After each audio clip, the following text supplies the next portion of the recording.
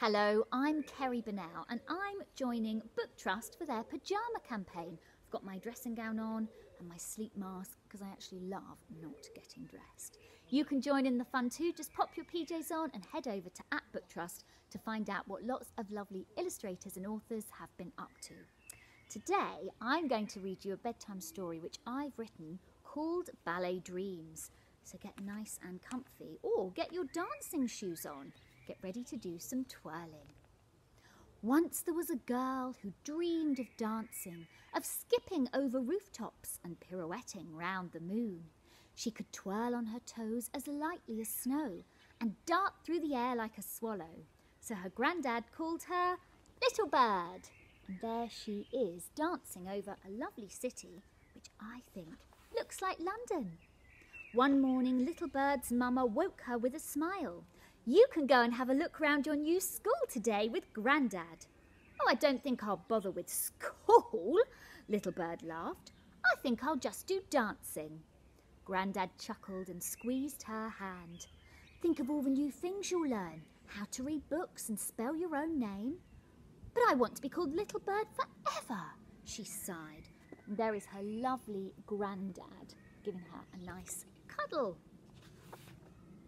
Then on the way to school, Little Bird heard music and she tiptoed through the doors of a glittery old theatre. There before her was a lake of midnight swans, more beautiful than anything Little Bird had ever seen. It's like watching a dream, she breathed. It's the ballet of Swan Lake, said Grandad. Through the air came a dancer with the lightness and grace of a dove. She was as elegant as nightfall, as dazzling as the moon.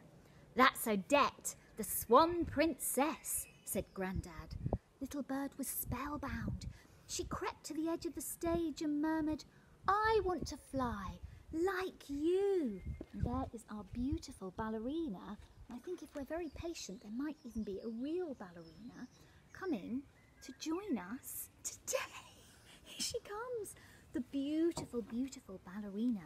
Beneath the sparkling lights, the Swan Princess spoke. When you grow up, you can join the Midnight Swan Ballet Company.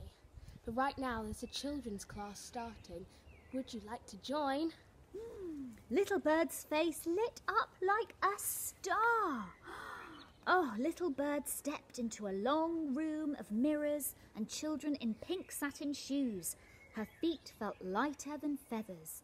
She flitted like a butterfly, spun like an autumn leaf, and leapt as high as a drifting cloud.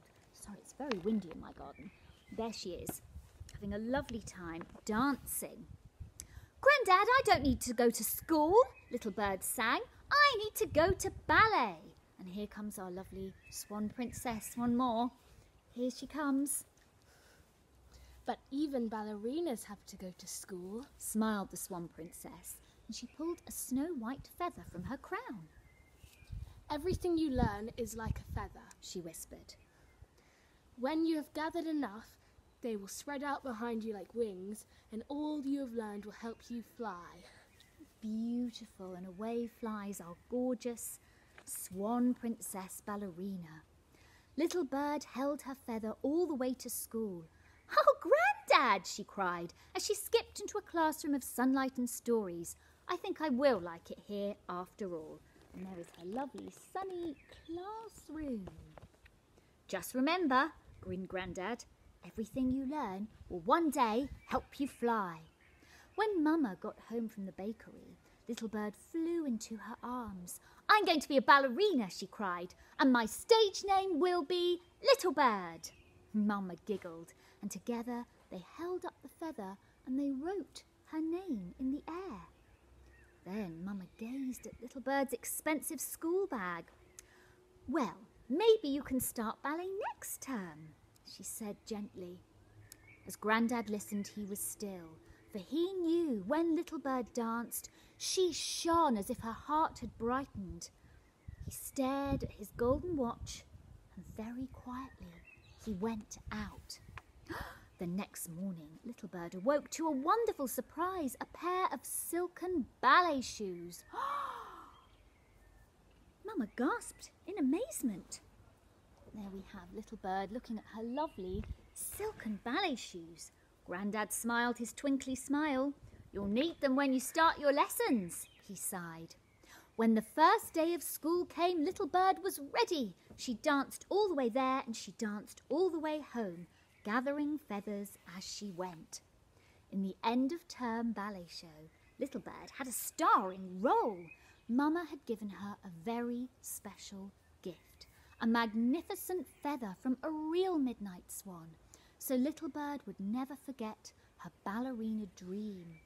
Here she is, dancing on the stage, and one day, just maybe, she would be the Swan Princess. Are we going to see the Swan Princess again?